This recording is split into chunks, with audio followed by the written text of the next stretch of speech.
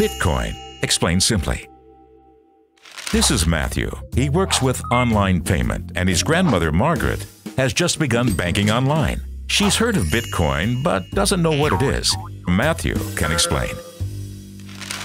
Everyone knows about money. We use cash or cards to buy things, either in shops or online. Bitcoin works in a similar way, but is a completely digital currency. It is created and stored electronically. The banks control Margaret's money, whereas it's the users themselves that control Bitcoin payments. Her money can be affected by inflation, but Bitcoin can't. By controlling production, they keep their value on quite a solid level. This makes it popular in countries with economic problems, as users can circumnavigate inflation and other issues. However, even small events, such as a bad press report, can have a drastic effect on Bitcoin price. So, where could Margaret use Bitcoins? Certain companies and online retailers now accept it as payment.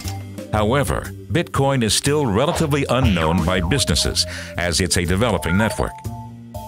The simple and largely anonymous nature of Bitcoins has also made it attractive to criminals in the black market.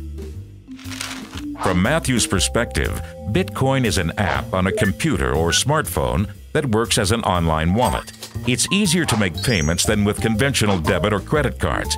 Just enter the recipient's address, the amount to pay, and press Send. Margaret can send and receive money instantly anywhere in the world and at any time.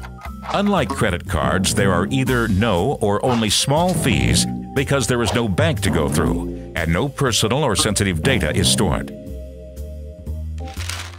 Users each have their own address from which they can send and receive Bitcoins. A collection or block of these transactions is then added to the blockchain, Bitcoin's equivalent of a bank's ledger. Users that maintain this form of accounting are rewarded with new Bitcoins. This is known as mining. There is a fixed amount of Bitcoins, but over time, existing Bitcoins become divided to maintain a consistent value. Now that Matthew has explained Bitcoins, Margaret doesn't find online payment to be all that complicated anymore. Bitcoin appears to be a real alternative form for worldwide currency for the future.